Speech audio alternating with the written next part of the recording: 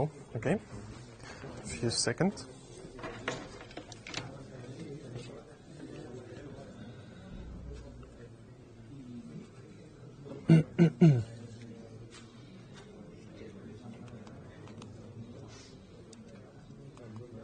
Oh, nice. So, before I start, I would like to ask you, how many of you are graphic programmers? Cool. How many of you are programmers? Nice. I just prepared my talk, and I expected that there won't be a lot of graphic programmers, so I think I have done my goal. So I tried to explain how our graphics pipeline works without much graphics programming details. So if you want to hear something about 3D linear math or related algorithms, there won't be such slides. I have a few seconds before my team member helps me with the cable. By the way, do you know 0AD? Who knows 0AD? Nice. It's the game. You can play it if you want. There's no signal. Yeah, because it's normal because I'm waiting for Stan.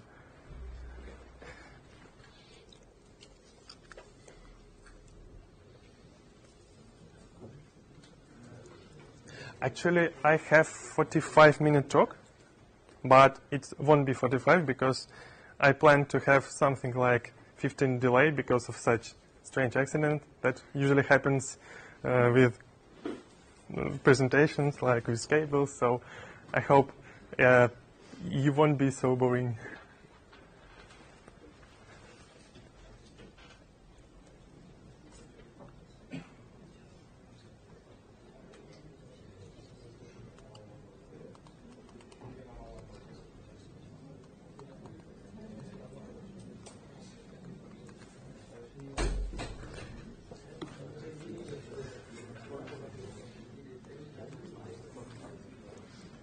Yeah. How many graphics are there currently in the game?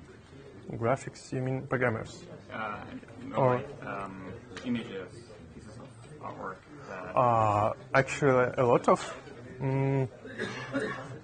0AD is 3D game, so we need to have models, 3D models. We have to cover them with textures, with normal maps. We have to render UI, so we need some art stuff for UI, buttons, checkbox, scroll box, and other stuff. So I think our compressed data about art is about 2 gigabytes. It includes meshes, textures, materials. I think I can call shaders art stuff as well, because it's something like math art.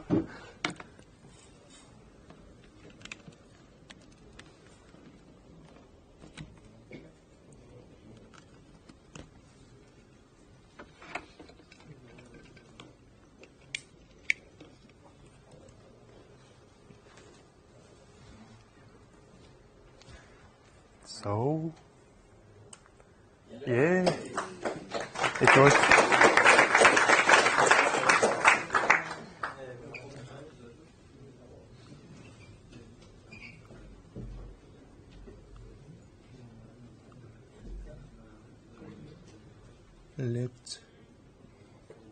Yeah, that's nice. So, I'm going to talk about 0AD, how its graphics pipeline works. My name is Vladislav. I'm a graphic programmer at Wildfire Games. We are open source community that developed the game for a long time, about 20 years. And it wasn't open source for the whole time. It became open source only 10 years ago in 2009. So what I'm going to tell about what is 0AD at all, what we have behind visual stuff, what players see, and most of my talk about pipeline, so how it works. I will show you how it works, how it looks like visually, and how it works for GPU side. And I will talk about debugging, what we use. I use our members, contributors that help us to develop our game. And very important topic about artists, because it's really interesting, and I think artists are really important for games, because is that how it looks like for players. So basically, ZeroAD is real-time strategy. It's a typical screenshot from the game. Like this is one is Civil Center when you start with. It's about ZeroAD from 500 BC to up to 1 AC. Player can control about 17 civilizations. Each civilization has different type of buildings, different type of units. All these units are visually different. Also, each unit, each building has different variation. What does it mean? It means that an artist can add an option in object definition. We store it in XML files. You can switch between different textures, between different meshes, between different sounds. How does it look like for a player? When he plays a building, for example, just a simple house, random generator generate a seed for new mesh, for new object, and by this seed, game will choose a mesh, a texture, a sound. You might have variation of variations. It helps to artists a lot, but that's the problem for graphics programmers, because you need to render all this stuff, and if you try to render a lot of objects with different textures, with different meshes, for example, if all objects on visible scene are different, it's pretty hard. I mean, it needs to switch textures on GPU, you need to switch meshes on GPU, and all this stuff slow down the process. Ideally, if you need to draw only, for example, the same object multiple times, is the best what can GPU do, because it's mostly about parallel processes. So, player can learn about each civilization, so it's absolutely historically based. They don't have any, at least at the moment, we don't have any imagined civilizations. They all are real, and they are all based on real historic facts. And all this stuff, player can read in our game, so it's a bit educational.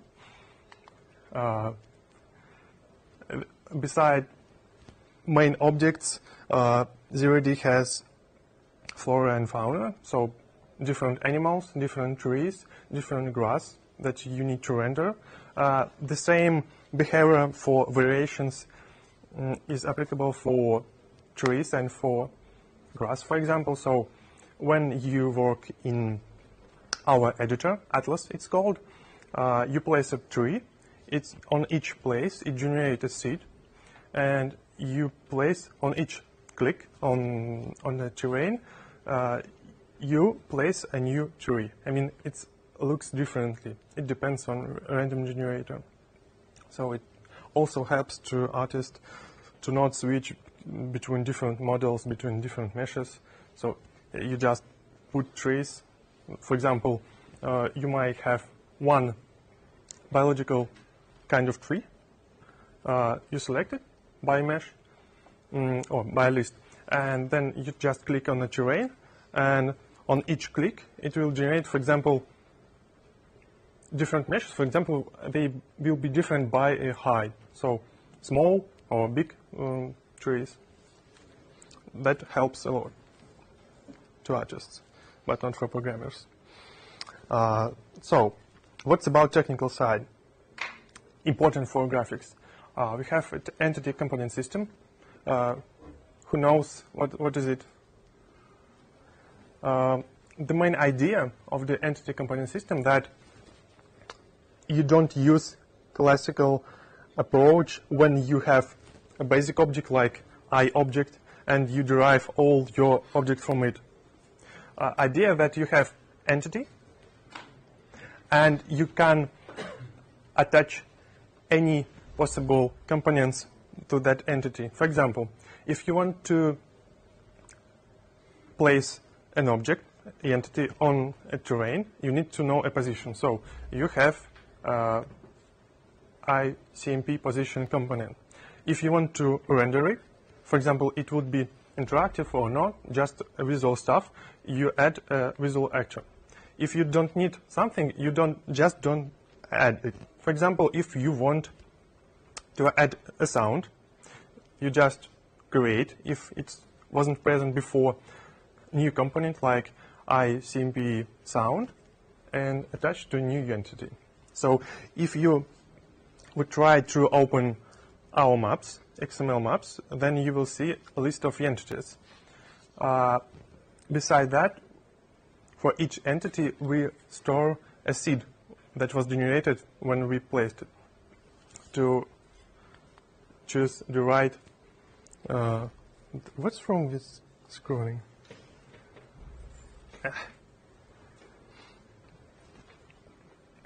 Okay, variations. That's what I'm talking about. So that you don't need to take care about of different types of the same thing. The engine cares about instead of yourself. But that's the problem for programmers because let's look at such example. You have a box and you have different textures, like it's wood box, metal box, or for example water box. And to render it properly on old GL, an old API, you need to bind texture wood, then draw box. You need to bind texture metal, draw. Mesh was binded before, so we don't need to rebind it. And then we need to bind water texture. It's not so slow as it can be if we rebind the whole mesh, but it slows down the process, the rendering process. So for GPU, especially for modern GPU, it's much better to use things like texture arrays. When you bind a lot of textures for the same object, and you will choose it one time in shader code. But it's more about modern API. I will talk about it a bit later. Another important thing for our game that we have a lot of materials. Artists can modify different options of materials. So how it works internally, we have shaders, native GLSL or AIB shaders, and they all are combined in materials. So shaders provides API,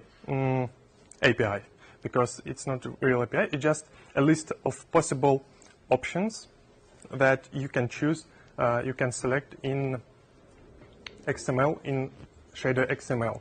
And artists can combine different shaders in the same material and then tweak some options in material that they will be then they will be passed in the code of the shader. So for you as for an artist, you don't need to care about shaders. You just tweak values in materials. That's our platform ratio. I think it's pretty expected that we have a lot of Windows, have a lot of Linux, and have some people on Mac, for example me, just because I don't have any other laptop. But yes, the game works on all these platforms. Also, we can run our game on Raspberry Pi. And we have tried to run it on a ARM processor. So, I mean, there was time when we have a run on Android, but we haven't tried for a long time, like for a few years. I think mostly because we don't have a lot of Android developers that can fix stuff that's special exactly for Android. But we support OpenGL, yes, so we can run on it technically. That's our ratio about vendors. All this statistics is from our game. So when you click on the button Enable Feedback, it sends information about your system. It has description in privacy, so you can see what we send. And one of values is your vendor of GPU. It doesn't matter, because usually AMD and NVIDIA mostly don't have a lot of problems. AMD may be more stricter about shaders, and they don't have a lot of problems for example, Windows. But Intel drivers, if you ask some graphic programmer and ask for Intel driver on Windows, you maybe will see an angry person. I can just show an example. Intel driver crash your application, our application, just because we tried to multiply matrix by a vector, just in special conditions that happened before. So it just crashed your application. Okay.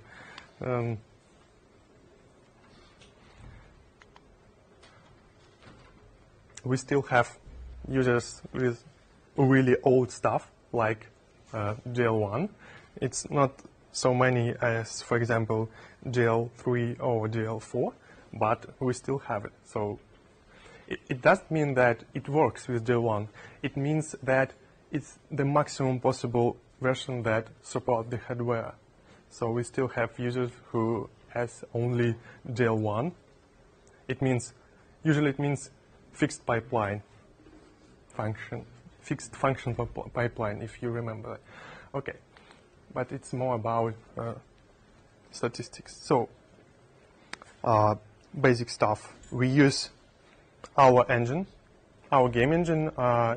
It's also responsible for our graphics. It's called Pyrogenesis. It's written in C++.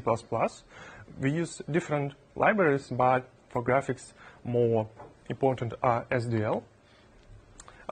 It's responsible for setting GL context, for managing buffer, swap buffers, and related to OS-dependent thing stuff.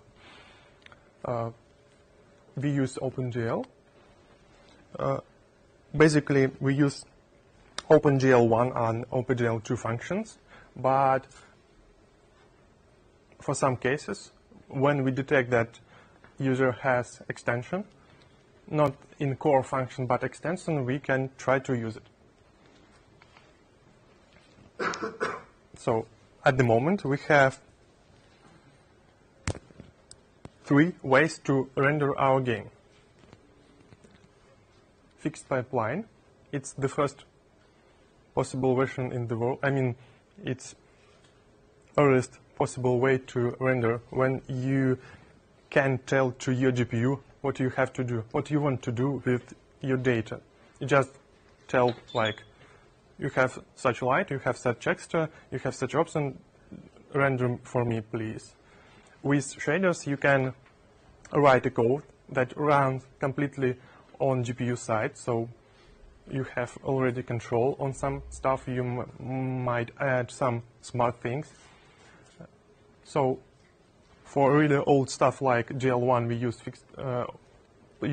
used fixed pipeline, or some really strange video cards, because not all vendors try to fix old cards.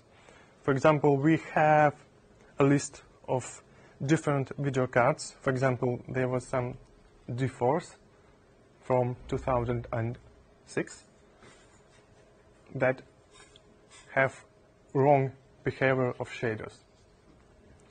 So we have to switch to fixed pipeline for that cards. But actually, in our plans, we try to remove this at all, because it's pretty old and we have only about 1% of users, so I think we can force them to update their computers instead of support our old stuff code. So let's talk more about visual stuff, how it looks like. It's a typical frame that user can see in his game. So pretty nice. You have water, you have reflections, you have refractions. How we usually render it? First of all, we need to enumerate all objects that you have in scene, and you need to call them. You call them? Oh, don't care. Why we need to do that? Because we don't want to send to GPU more data than we actually need. So, for example, if an object is invisible on any camera, I will talk a bit later about cameras. If it's invisible on some camera, then we don't need to render it. And it saves time. Because, for example, usually users have top-down camera, so player doesn't see a lot of stuff, like about only 5% of maps, so we can avoid rendering of 95% of all objects on scene. Render scene for each camera. We have 4 cameras. 4 cameras in max graphics settings.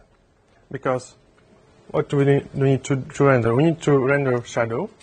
So who knows what shadow map how shadow map works?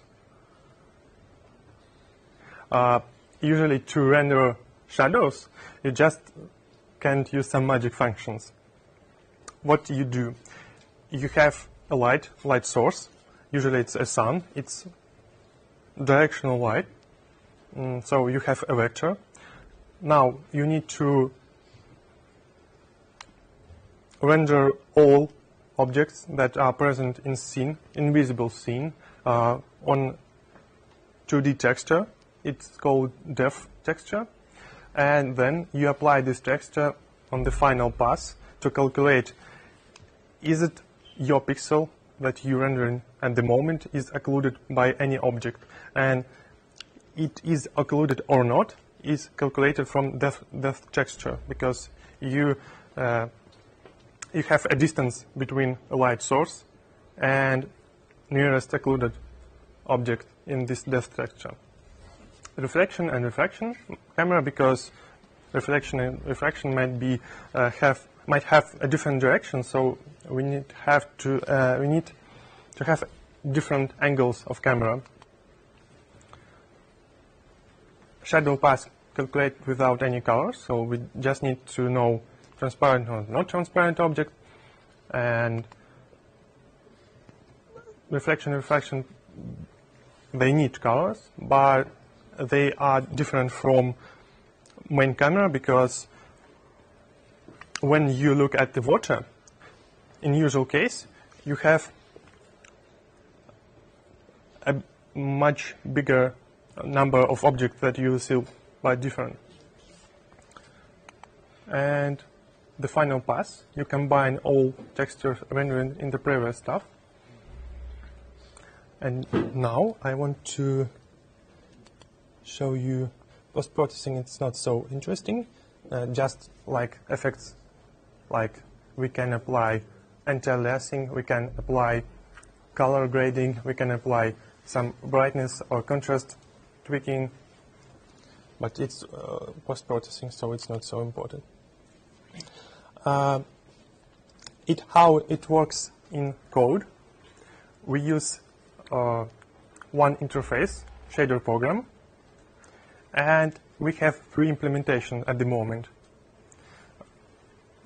So shader program is responsible for do all basic DL stuff like bind textures, like bind mesh, bind any attributes for your mesh, and then each implementation and each derived class like FFP, IAB, GLSL have own different code based on GL version and how it should look like. And now more pictures, finally. I hope it would be more interesting. So that's how the frame before looks like from a side. So you have a camera view, and that all objects on scene, not all, but most of. And you need to color them, so you don't need to render them. And after that, after cooling, you have such objects. You might notice that we have such train tile. Why we have that? Because actually there is a small intersection here between tile, its bounding box, and camera FOSDEM. So that's why it's rendered. That's okay because it's not a performance hit, and we can just render it because it's pretty cheap in compare with other objects like tree. For example, this tile, the wall tile, has about 32 by 32, about 1,000 triangles. It's pretty equal to each tree, so it's cheap to render such tile. That's how it looks like from a shadow, from shadow side. So you have cold region, and now you have to render all objects that can cast a shadow. In the top left corner, you might see a depth texture. White color means farthest point. The black colors is nearest point, and depends on a color value. Actually, it's only gray values, but depending on color value, you can check occluded or not your object. So it's about debugging, but now I want to show you how it looks like, I think, in real time, because it's less boring, I think.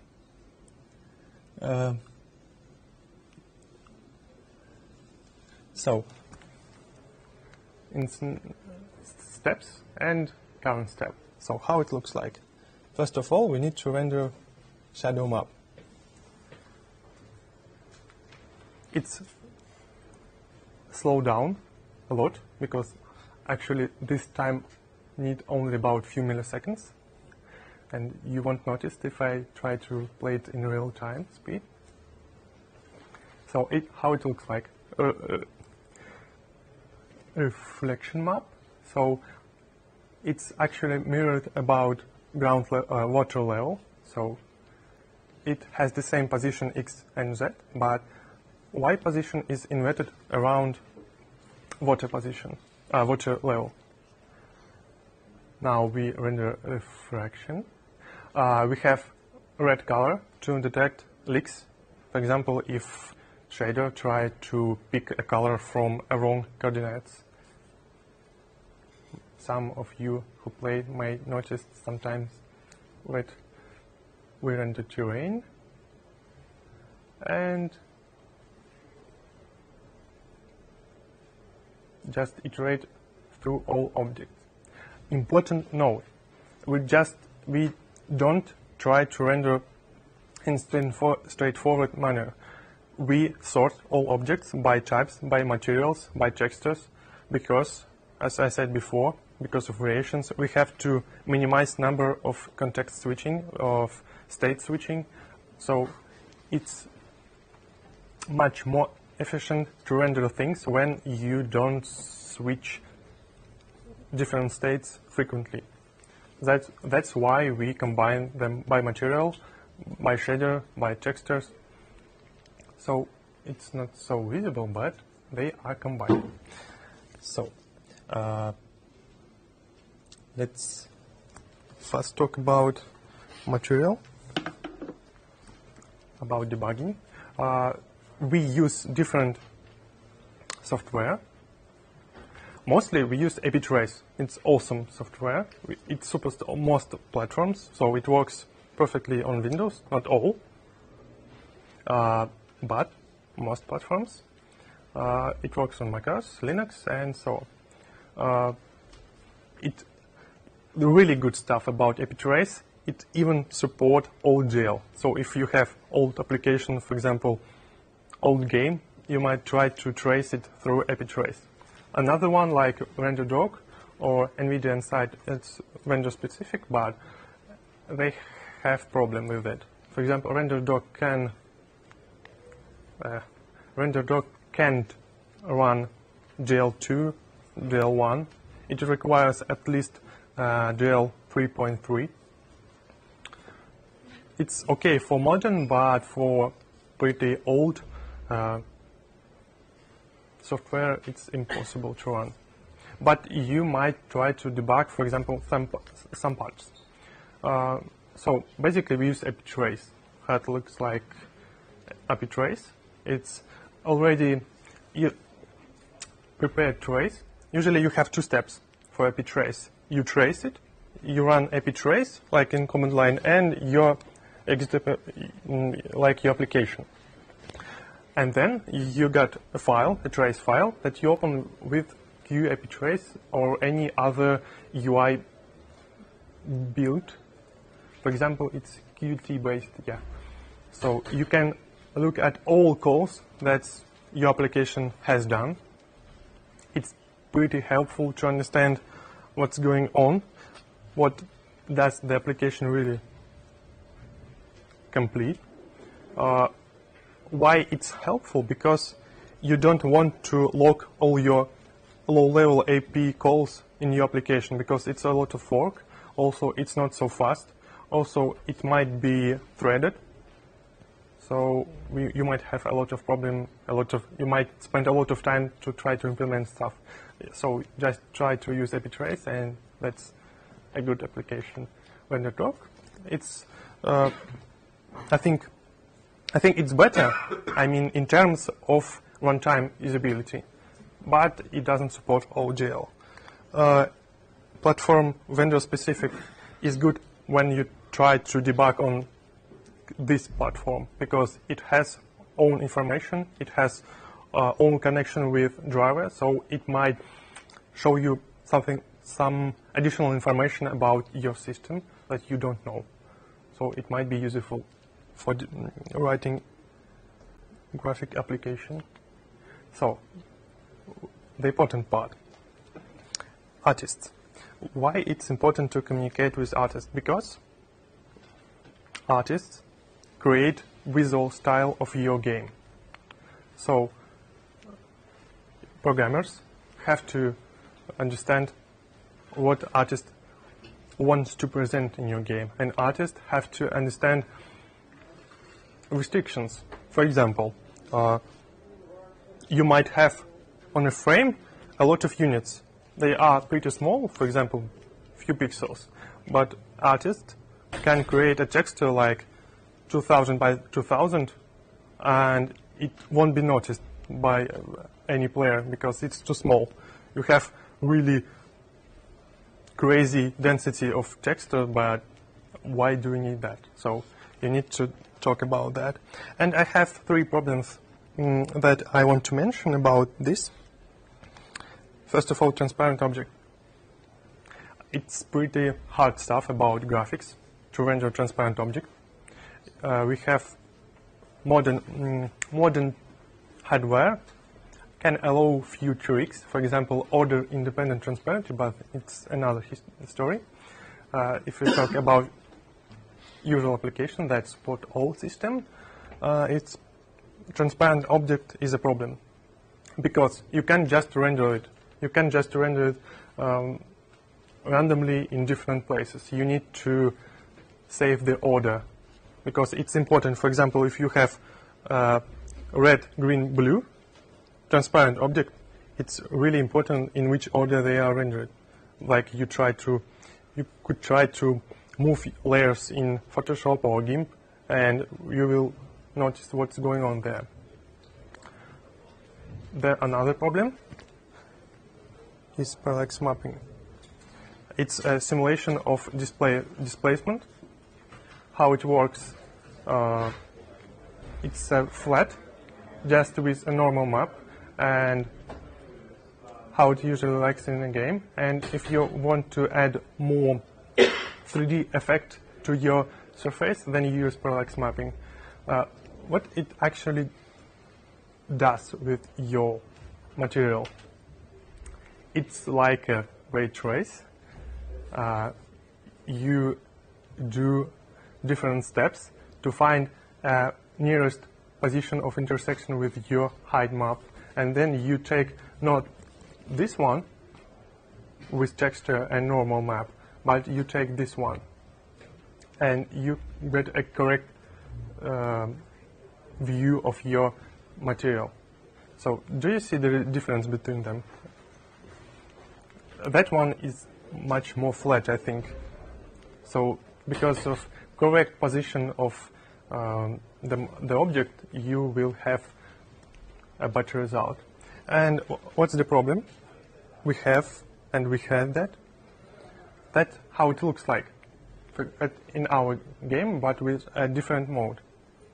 Specular and parallax mapping, you might notice that the roof isn't flat.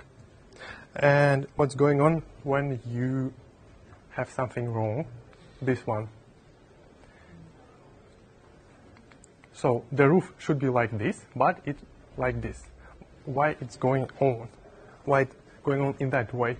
And it's not really noticeable, but here, another artifact in the same style. So, what's the problem? Problem of normals. Because usually when you try to trace, you have an assumption that your triangle where you apply the material is flat. But in case you have normals of different vertices in your mesh, you might get interpolated version of your normal. And for example, if you have this pixel and normal is looking up, but you're something like here, and you're looking here, what's going on? It looks like you try to look at this point from under the object.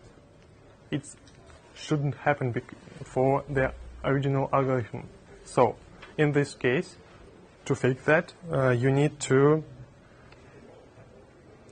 talk with your artist and say that don't use parallax mapping at all for this mesh or that kind of mesh, or just, for example, divide your mesh on more triangles to reduce such effect.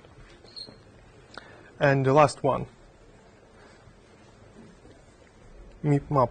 Who knows what MIP map level is? Okay, let me explain. To save visual style, and when you have an object on a scene, you might render it on a different distances. If you try to render all objects with the same texture, you might get a flickering, because when you try to render a pixel, the coordinate in this texture will be calculated on each frame, and on each frame, depending on a position, the coordinate of such pixel on this texture will be different. Because of that, we will get flickering. To avoid that, we have such technique like MIP mapping.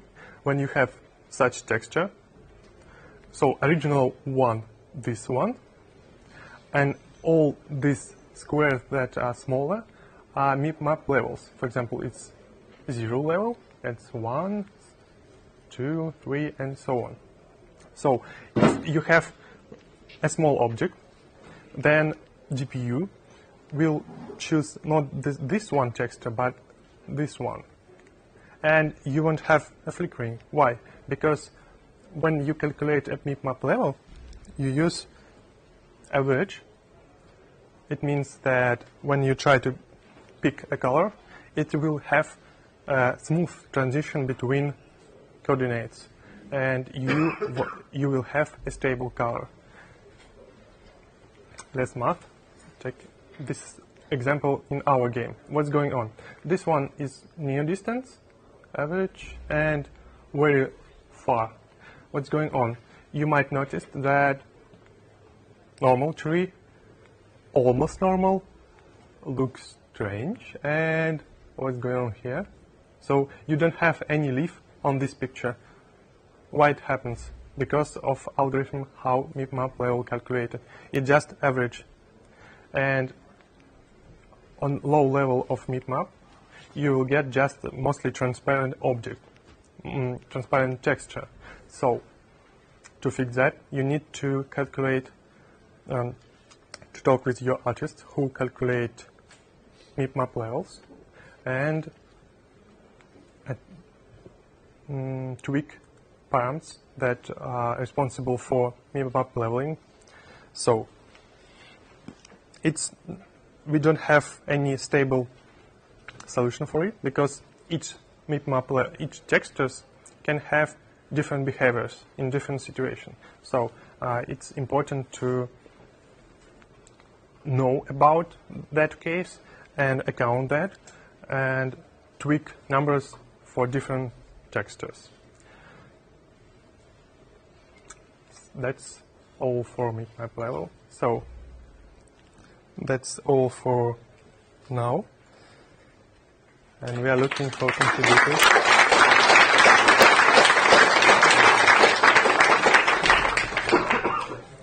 Any question, if present?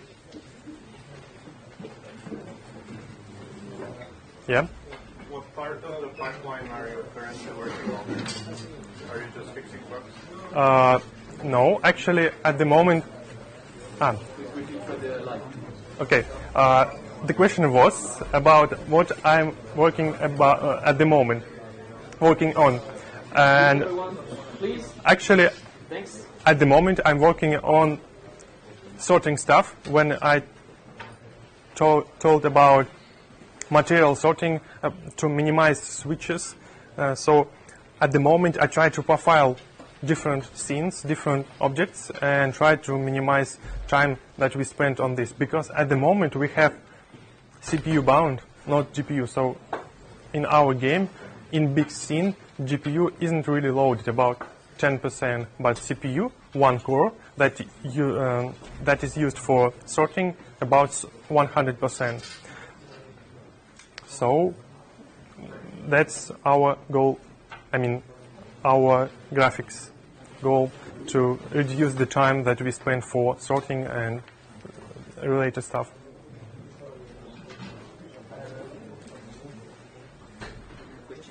Yeah, I had the same question. Sorry? I had the same question. Oh. Yeah? Do you have plans to support metal Do we have plan about metal? We have thoughts about that. What we think? I think, and we think, that it might be more useful for us to use Vulkan and use something like Molten VK for metal. Because we are open source, it means that we usually don't have a lot of hardware, a lot of graphics programmers who can spend time exactly on this API. So for us, it's much better to use some small amount of API, set of API. Okay, thank you.